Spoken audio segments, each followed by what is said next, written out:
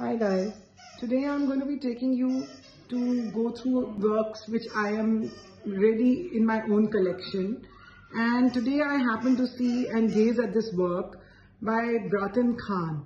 He's a very interesting artist, and this work I had bought in the early periods of my life after I'd done his first solo show, and Bratin has done about 3 or 4 solo shows with us. His medium of working is tempera on canvas, which he learned from his teacher, senior artist, Suhas Roy. He has really taken away from his teacher. His subjects are religious, spiritual, Krishna, lotus ponds, lily ponds. The works are very idyllic and very romantic. As you can see, look at the gaze of this man. It is a beautiful man. It's the golden man, as he calls it.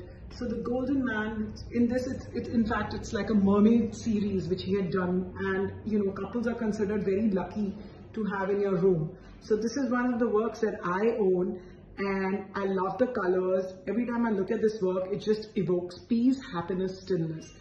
We are very proud to be representing Bratin Khan, and it's always been a pleasure working with him. He's such a pleasant artist, works very meticulously and very quietly in Kolkata. Thanks.